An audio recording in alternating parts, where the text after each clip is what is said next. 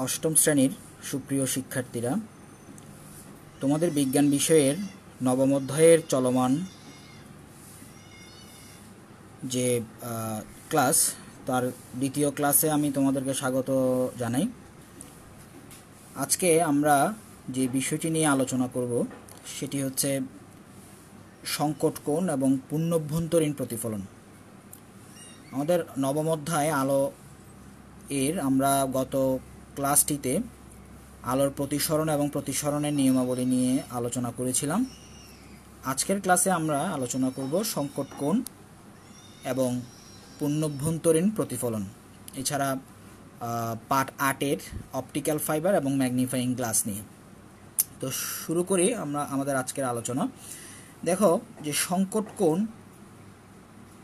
বা পূর্ণভ্যন্তরীণ প্রতিফলন, তো এই বিষয়টার দুটি বিষয়ের মধ্যে আমরা প্রথমে সংকট কোণ নিয়ে আলোচনা করছি। খেয়াল করবা যে আলোকরশ্মি যখন ঘন মাধ্যম থেকে হালকা মাধ্যমে যায়, অর্থাৎ যাওয়ার সময় আপাতন কোণের যে মানের জন্য প্রতিসরণ কোণের মান 90 ডিগ্রি হয়, অর্থাৎ আপতিত রশ্মি বিভেদ তল বরাবর প্রতিসরিত হয়। ঘন মাধ্যমে সৃষ্ট সে আপতন কোণকে দুই মাধ্যমেরই সংকট কোণ বা ক্রান্তি কোণ বলে। আচ্ছা, তাহলে আমরা সংজ্ঞাটি আবার একটু পড়ার চেষ্টা করি। আলোকরশ্মি ঘন মাধ্যম থেকে হালকা মাধ্যমে যাওয়ার সময় আপতন কোণের যে মানের জন্য প্রতিসরণ কোণের মান 90 ডিগ্রি হয়, অর্থাৎ আপতিত রশ্মি বিভেদ তল বরাবর প্রতিসরিত হয়। ঘন মাধ্যমে সৃষ্ট সেই আপতন কোণকে সংকট কোণ বা ক্রান্তি কোণ বলা হয়। একে আমরা থিটা সি দিয়ে প্রকাশ করা হয় বা প্রকাশ করে থাকি। তো এখানে আমরা যে কোনো অ্যাঙ্গেলকে সাধারণত বা যে কোনো কোণকে আমরা থিটা দিয়ে প্রকাশ করি। যেহেতু এই সংকট কোণকে আমরা ক্রিটিক্যাল অ্যাঙ্গেল বলি, সেহেতু আমরা এই ক্রিটিক্যাল অ্যাঙ্গেল বা সংকট কোণকে বা ক্রান্তি কোণকে থিটা সি দিয়ে প্রকাশ করে থাকি। তাহলে আমরা একটু চিত্রের মাধ্যমে এই সংকট কোণের বিষয়টা একটু বোঝার চেষ্টা করব। দেখো, আমাদের এখানে দুইটি চিত্র। আমাদের 1 নং চিত্রে আমরা সংকট কোণের বিষয়টি দেখানোর চেষ্টা করেছি আমি, আর 2 নং চিত্রে আমাদের পূর্ণভ্যন্তরীণ যে প্রতিফলন এর যে ঘটনা সেটি দেখানোর চেষ্টা করেছি। তো 1 নং চিত্রটি একটু লক্ষ্য করো ভালো করে। খেয়াল করলে দেখবা এখানে এ ও একটি আলোকরশ্মি, যে আলোকরশ্মি ঘন মাধ্যম থেকে হালকা মাধ্যমে প্রতিসরিত হবে। তাহলে দেখো মাঝখানে এটি হচ্ছে বিভেদ তল এবং আমাদের এন ও এন প্রাইম হচ্ছে একটি অভিলম্ব।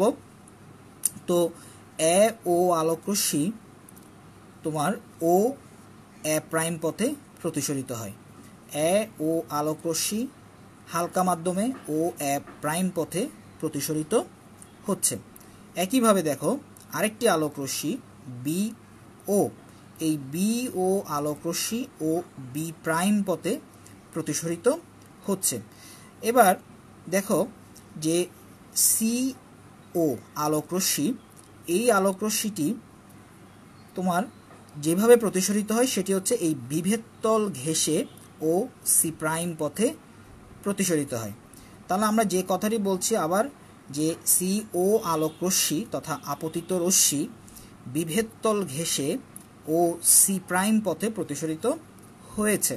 তাহলে দেখো এই ও সি প্রাইম রশ্মিটি তথা প্রতিসরিত রশ্মিটি অভিলম্বের সাপেক্ষে, এই অভিলম্বের সাপেক্ষে 90 ডিগ্রি কোণ উৎপন্ন করেছে।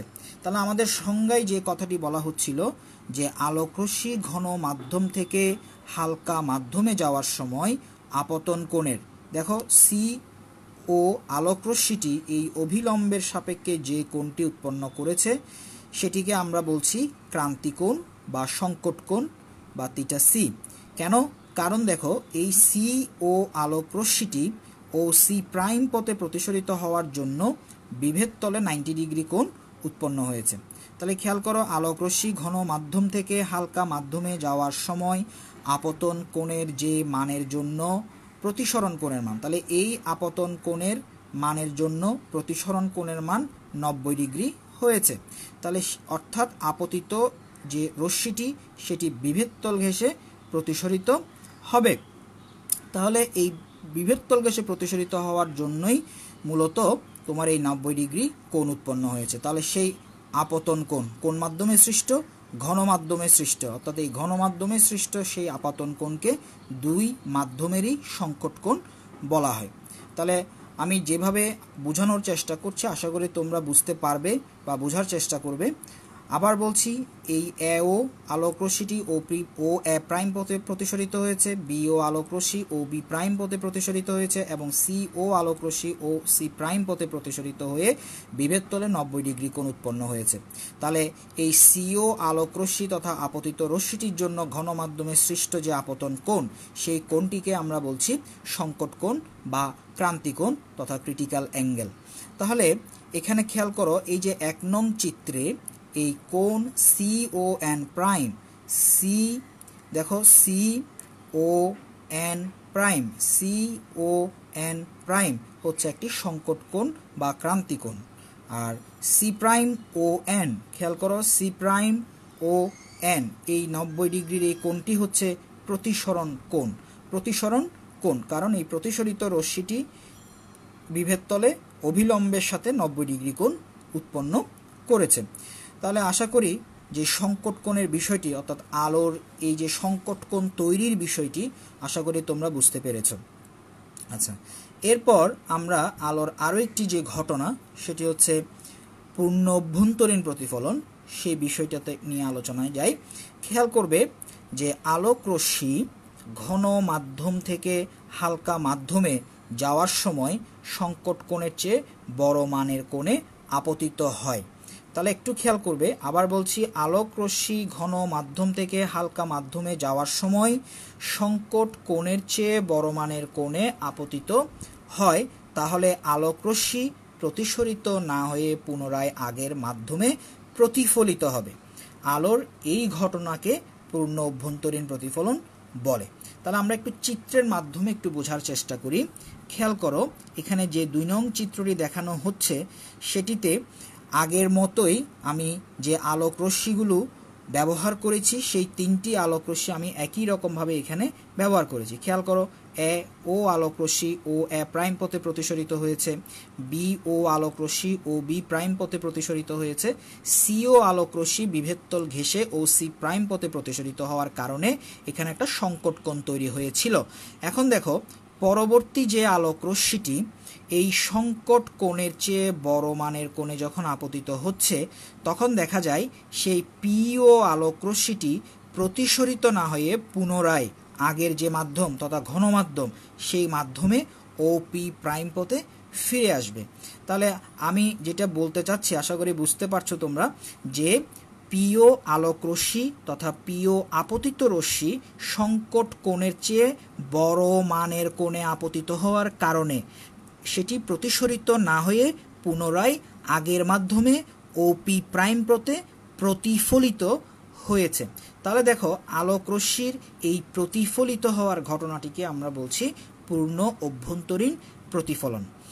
আবার বলছি দেখো 2 নং চিত্রে পি ও আলোক রশ্মি ও পি প্রাইম পথে প্রতিফলিত হয়েছে। কেন?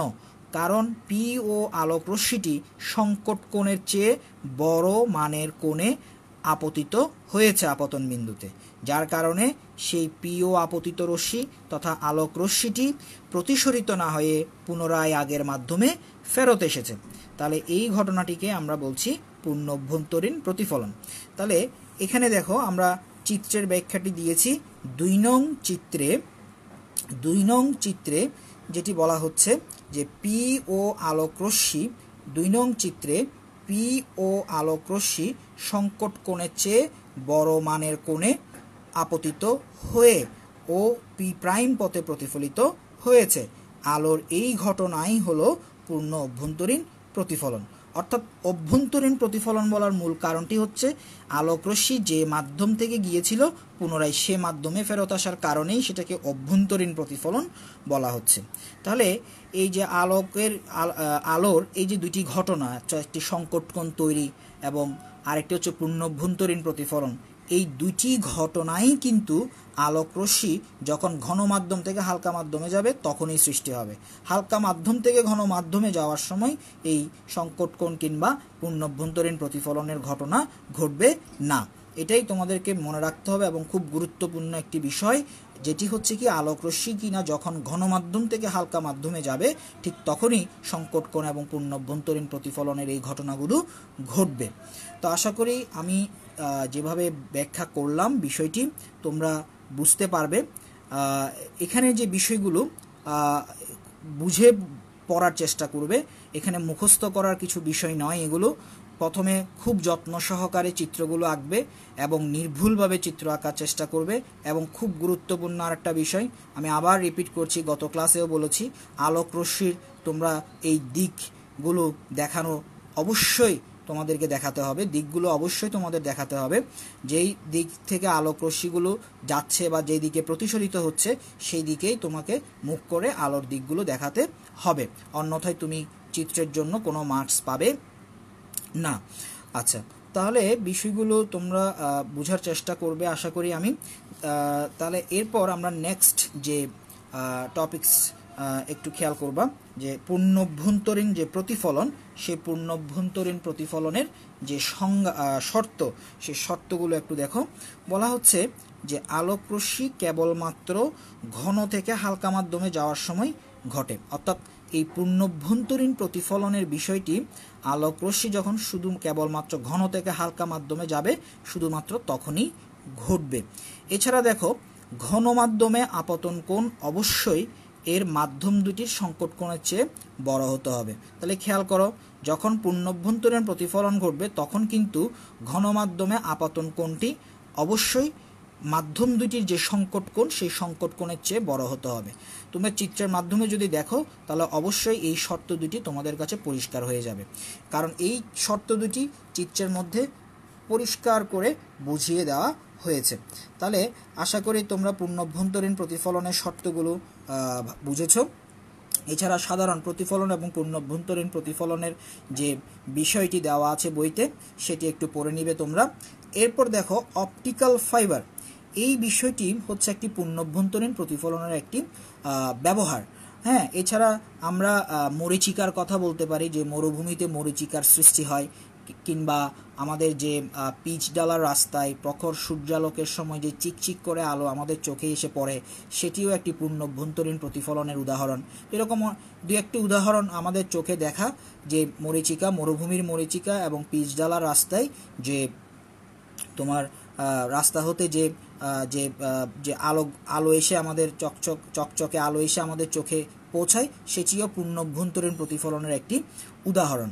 এছাড়া অপটিক্যাল ফাইবারও পূর্ণভ্যন্তরীণ প্রতিফলন এর ব্যবহারের মাধ্যমে অপটিক্যাল ফাইবার কাজ করে থাকে। তো অপটিক্যাল ফাইবার বিষয়টা কি আমরা একটু জেনে নিই। অপটিক্যাল ফাইবার হলো একটি খুব সরু কাঁচতন্তু। অপটিক্যাল ফাইবার হলো একটি খুব সরু কাঁচতন্তু, যেটি কিনা চুলের মতো চিকন ও খুব নমনীয়। তাহলে দেখো, এই কাজ হচ্ছে আলোক রশ্মিকে বহন করা, অর্থাৎ আলোক রশ্মিকে বহনের কাজে সেটি ব্যবহৃত হয়। এবং এই যে অপটিক্যাল ফাইবার কাজটি করে, সেটি সম্পূর্ণভাবে পূর্ণভ্যন্তরীণ প্রতিফলনের যে নীতি বা পূর্ণভ্যন্তরীণ প্রতিফলনের মাধ্যমে অপটিক্যাল ফাইবারে কাজ ঘটে থাকে। তাহলে একটু খেয়াল করো, আমরা যদি এটিকে অপটিক্যাল ফাইবার কল্পনা করি, তাহলে দেখো আলোক রশ্মি এর একটি উন্মুক্ত প্রান্ত দিয়ে যখন এই অপটিক্যাল ফাইবার তথা এই সরু কাঁচতন্তুর ভিতরে যখন প্রবেশ করানো হয়, তখন একটি তলে আপতিত হয়। তো সেই তলে যদি আমরা একটি তোমার অভিলম্ব কল্পনা করি, তাহলে খেয়াল করবে যে এই অভিলম্বে তোমার এই আপতিত রশ্মিটি বা এই আপতিত আলোক রশ্মিটি সংকট কোণের চেয়ে বড় মানের কোণে আপতিত হওয়ার কারণে সেটি পুনরায় ওই একই মাধ্যমে আবার প্রতিফলিত হয়ে থাকে। ঠিক এখানে যখন আলোক রশ্মিটি প্রতিফলিত হয়, তখনও যদি আমরা এখানে একটা অভিলম্ব কল্পনা করি, তাহলে বুঝতে পারবো যে এখানে সংকট কোণের চেয়ে বড় মানের কোণে আপতিত হওয়ার কারণে সেটি পুনরায় আগের মাধ্যমে প্রতিফলিত হয়েছে। তাহলে আশা করি তোমরা ব্যাপারটা বুঝতে পারছো, যে এখানে যে বিষয়টির কথা বলা হচ্ছে, যে এখানে যে বলছে যে কি, যে পূর্ণভ্যন্তরীণ প্রতিফলন। তাহলে আমরা এখানে যেটি দেখানোর চেষ্টা করলাম এই চিত্রে, সেটি হচ্ছে যে একটি তলে সেটা সংকট কোণের চেয়ে বড় মানের কোণে আপতিত হওয়ার কারণে পুনরায় সে ওই তন্তুর নলে অর্থাৎ তলে সেটি আবার প্রতিফলিত হয়ে পুনরায় আবার তার আরেকটি তলে প্রতিফলিত হয়। তাহলে এইভাবে এই একটি নির্দিষ্ট প্রান্ত থেকে যখন আলোকরশ্মিটি প্রবেশ করা হচ্ছে একটি নির্দিষ্ট সংকেত সহকারে, সেটি অপর আরেকটি পথ দিয়ে সেই সংকেত সহকারে একটি নির্দিষ্ট তরঙ্গ দৈর্ঘ্যে আবার আলোটি বেরিয়ে আসবে। তাহলে এর মাধ্যমে আমরা অপটিক্যাল ফাইবার এর কার্যনীতিটা জানতে পারি, বা কার্যনীতিটা পূর্ণভ্যন্তরীণ প্রতিফলনের মাধ্যমে ঘটে থাকে। তাহলে এইভাবে আমরা এক প্রান্ত থেকে আরেক প্রান্তে যে সংকেতটি পাঠাই সেটি পূর্ণভ্যন্তরীণ প্রতিফলনের মাধ্যমে অপটিক্যাল ফাইবার দিয়ে পৌঁছে যায়। ঠিক একইভাবে এখানে খেয়াল করলে দেখবা যে আলোকরশ্মি প্রতিটা তলে অর্থাৎ প্রতিবারে এক একটি তলে আপতিত হয়ে এক প্রান্ত থেকে অন্য প্রান্তে একটি সংকেতকে প্রেরণ করছে বা একটি সংকেতকে বহন করে নিয়ে যাচ্ছে। তাহলে এইভাবে অপটিক্যাল ফাইবার মূলত এই পূর্ণভ্যন্তরীণ প্রতিফলনের মাধ্যমে তোমার কাজ করে থাকে, এবং এখানে যে শক্তি সমেত সংকেতটি পাঠানো হয় একই রূপ শক্তি সমেত সেই সংকেতটি এই প্রান্ত দিয়ে ফেরত আসবে। হ্যাঁ, তাহলে এখানে সংকেত যত দূরেই যাক না কেন, সেক্ষেত্রে শক্তির কোনো অপচয় এখানে ঘটবে না। তাহলে এই ক্ষেত্রে অপটিক্যাল ফাইবার খুবই গুরুত্বপূর্ণ একটা মাধ্যম আমাদের এখন তথ্য প্রযুক্তির যুগে। তারপরও এই অপটিক্যাল ফাইবার এই পূর্ণভ্যন্তরীণ প্রতিফলনের নীতিটিকে কাজে লাগিয়ে সংকেত প্রেরণের কাজটি করে থাকে। আচ্ছা, আশা করি আমার যে ব্যাখ্যাটা দিলাম অপটিক্যাল ফাইবার সম্পর্কে সেটি একটু তোমরা বোঝার চেষ্টা করবে। এরপর আমরা যে পরবর্তী যে টপিকস সেটি হচ্ছে ম্যাগনিফাইং গ্লাস। তো এই ম্যাগনিফাইং গ্লাস বিষয়টি হচ্ছে একটি বিবর্ধক কাঁচ, অর্থাৎ বাংলায় একে বলা হয় বিবর্ধক কাঁচ। আচ্ছা, তাহলে খেয়াল করো এই ম্যাগনিফাইং গ্লাসের মূল কাজটা হচ্ছে আসলে কোনো একটি বস্তুকে বড় করে দেখা, অর্থাৎ ম্যাগনিফাইং গ্লাস, অর্থাৎ আমি এখানে একটা বিষয় লিখেছি খেয়াল করবা যে মেঘা। হ্যাঁ, মেঘা মানে হচ্ছে কি বড়, এবং এই মেঘার থেকে একটি শব্দ হচ্ছে ম্যাগনিফিকেশন। হ্যাঁ, ম্যাগনিফিকেশন বিবর্ধিতকরণ। এরপর সেই ম্যাগনিফিকেশনের বিষয়টাই ম্যাগনিফাইং হচ্ছে, অর্থাৎ বিবর্ধক হচ্ছে।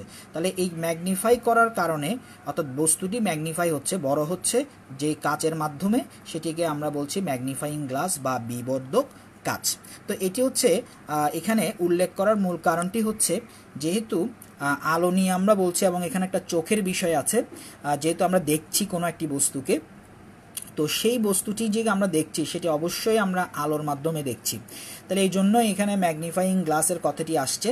এবং আমরা একটি উদাহরণ দিই তোমাকে প্রথমে, যে ধরো তুমি একটি সূর্যকে দেখতে পাচ্ছ, যে আকাশে যে সূর্যটি থাকে সেটি আমরা যে অবস্থান থেকে দেখি মনে হয় সূর্যটি অনেক ছোট।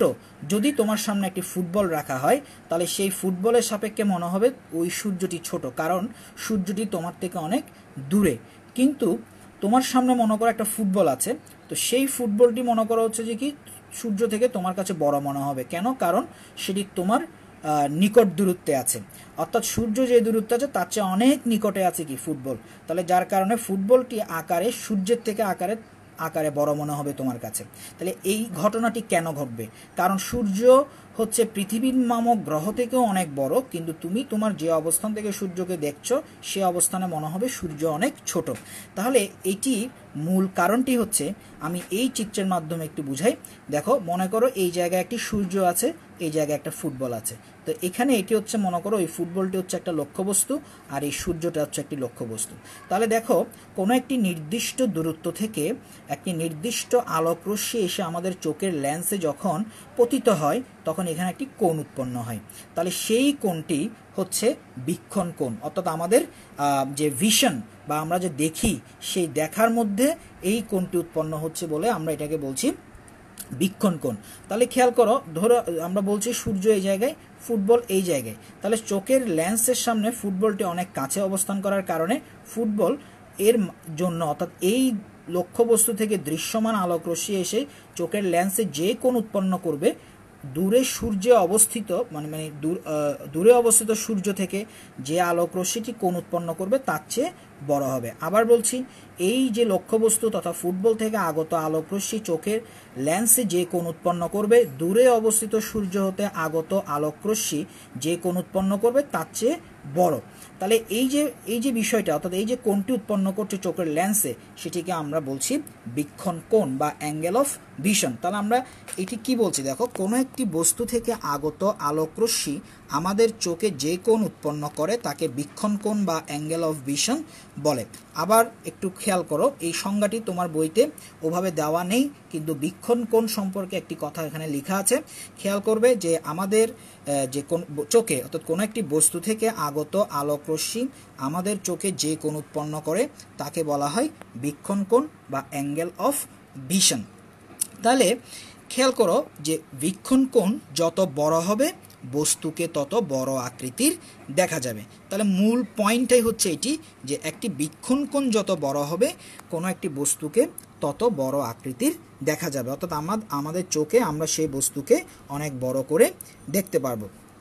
তাহলে খেয়াল করো এরপর যে বিষয়টি আমি এখানে লিখলাম, এখানে যে বিম্ব যখন চোখের স্পষ্ট দর্শনের নিকটতম বা ন্যূনতম দূরত্বে গঠিত হয় তা খালি চোখে স্পষ্ট দেখা যায়। দেখো আমি এখানে একটা বিষয় আন্ডারলাইন করে রেখেছি, যেটি হচ্ছে কি এই স্পষ্ট দর্শনের নিকটতম দূরত্ব। তার মানেটা কি, আমাদের চোখের একটা নির্দিষ্ট দূরত্ব পর্যন্ত আমরা খুব সহজে অর্থাৎ কোনোরূপ কষ্ট ছাড়া আমরা কোনো একটি বস্তুকে দেখতে পাই। হ্যাঁ, তাহলে যে নির্দিষ্ট দূরত্ব পর্যন্ত চোখ খুব সহজেই কোনো একটি বস্তুকে দর্শন কিংবা দেখতে পাবে সেটিকেই আমরা বলছি স্পষ্ট দর্শনের নিকটতম দূরত্ব। তাহলে খেয়াল করো যে স্পষ্ট দর্শনের নিকটতম দূরত্বের বিষয়টা হচ্ছে যখন চোখের আমরা খুব নিকটে কোনো একটি বিম্ব গঠিত হবে সেই বিম্বটিকে আমরা বলছি চোখের স্পষ্ট দর্শনের নিকটতম দূরত্ব। তাহলে এখানে খালি চোখে যেটি আমরা স্পষ্ট দেখতে পাই সেটিকে বলা হচ্ছে স্পষ্ট দর্শনের নিকটতম দূরত্ব। আচ্ছা, এরপর এখানে যে বিষয়টি হচ্ছে খেয়াল করো যে আবার বিম্ব যখন চোখের নিকট বিন্দুর চেয়ে কাছে গঠিত হবে তখন বিম্ব স্পষ্ট দেখা যায় না। তাহলে স্পষ্ট দর্শনের নিকটতম দূরত্বে কোনো একটি বস্তুকে খালি চোখে স্পষ্ট দেখা যায়, কারণ ওই বস্তুটি চোখের খুব নিকটে, তথা সেটি হচ্ছে তোমার 25 সেন্টিমিটার, অর্থাৎ 25 সেন্টিমিটার হচ্ছে স্পষ্ট দর্শনের নিকটতম দূরত্ব। সে স্পষ্ট দর্শনের নিকটতম দূরত্বে তোমার হচ্ছে যে তোমার এই কোনো একটি বস্তু থাকলে সেই বস্তুকে আমরা খুব সহজে দেখি তথা স্পষ্ট দেখি, তথা ওই সময় বীক্ষণ কোণটি আকারে বড় থাকে। তাহলে যখন ওই স্পষ্ট দর্শনের নিকটতম বিন্দুর আরও কাছে যখন কোনো একটি বস্তু রাখবো বা ওই বস্তু থেকে কোনো আলো এসে যখন বিম্ব গঠন করবে আমাদের চোখে, সেটিকে আমরা স্পষ্ট দেখব না। অর্থাৎ কোণটি আবার বড় হলেও কিন্তু, অর্থাৎ বীক্ষণ কোণটি স্বাভাবিকের চেয়ে বড় হলেও কিন্তু আমরা কোনো একটি বস্তুকে স্বাভাবিকভাবে দেখব না, কারণ ওই ধরনের বিম্ব স্পষ্ট দেখা যাবে না, অর্থাৎ আমাদের চোখে সৃষ্ট সেই বিম্বটি আমরা স্পষ্ট দেখব না। অর্থাৎ এখানে যে কথাটি উল্লেখ্য যে লেখা বা বস্তু পরিষ্কার দেখার জন্য স্বল্প ফোকাস দূরত্বের এই বিবর্ধক কাচ ব্যবহার করা হয়। তাহলে দেখো ফোকাস দূরত্ব কি, ধরো চোখের এই যে লেন্স, এই লেন্স থেকে এই যে একটি বস্তু, এই লক্ষ্যবস্তুর যে দূরত্ব সেই দূরত্বকে বলা হয় ফোকাস দূরত্ব। ধরো এই জায়গায় একটি লক্ষ্যবস্তু, এই জায়গায় একটি লেন্স, এই দুইটি অর্থাৎ লেন্স এবং লক্ষ্যবস্তুর মধ্যবর্তী এই দূরত্বকে আমরা বলছি ফোকাস দূরত্ব। তাহলে দেখো এই ফোকাস দূরত্ব তোমার হচ্ছে যে কি বলছে বিবর্ধক কাচ, মানে দেখার জন্য স্বল্প ফোকাস দূরত্ব, অর্থাৎ খুব অল্প ফোকাস দূরত্ব। অল্প বলতে একটা নির্দিষ্ট দৈর্ঘ্যের যে দৈর্ঘ্যটা হতে হবে স্পষ্ট দর্শনের নিকটতম দূরত্ব, অর্থাৎ স্পষ্ট দর্শনের নিকট বিন্দু তথা 25 সেন্টিমিটার হবে আমার ফোকাস দূরত্ব। সেই ফোকাস দূরত্বে আমরা কোনো একটি বস্তুকে খুব স্পষ্ট দেখতে পাবো। তাহলে এই ফোকাস দূরত্বটা ক্রিয়েট করার জন্য, অর্থাৎ ফোকাস দূরত্বটা সৃষ্টি করার জন্য আমরা এই ম্যাগনিফাইং গ্লাস বা বিবর্ধক কাচ ব্যবহার করি, যাতে বস্তুটিকে আমরা বড় এবং স্পষ্ট করে দেখতে পাই। তাহলে ওই বীক্ষণ কোণ যেটি সৃষ্টি হবে তখন ওই লক্ষ্যবস্তু দূরত্ব থাকবে আমাদের ফোকাস দূরত্ব অর্থাৎ ন্যূনতম ফোকাস দূরত্বের সমান দৈর্ঘ্যে, অর্থাৎ এখানের যে দৈর্ঘ্যটা থাকবে সেই দৈর্ঘ্যটা হবে আমাদের স্পষ্ট দর্শনের নিকটতম দূরত্বের সমান। তাহলে সেই ফোকাস দূরত্বটা সৃষ্টি করবে বিবর্ধক কাচ বা ম্যাগনিফাইং গ্লাস। আর এই গ্লাসকে আমরা ব্যবহার করে আমরা কোনো একটি বস্তুকে খুব বড় করে দেখতে পাবো। তাহলে এই জন্যই ম্যাগনিফাইং গ্লাসগুলো আমরা বিজ্ঞানাগারে বা পরীক্ষাগারে ব্যবহার করে থাকি। হ্যাঁ, তো এটি খুব সহজেই ব্যবহার করা যায় এবং এর মাধ্যমে মূল কথা হচ্ছে এর মাধ্যমে কোনো একটি বস্তুকে বড় করে দেখার কাজে এটিকে ব্যবহার করা হয়। তো এই ছিল ম্যাগনিফাইং গ্লাস সম্পর্কে তোমাদের উদ্দেশ্যে যে ব্যাখ্যাটা দেওয়ার সেটি।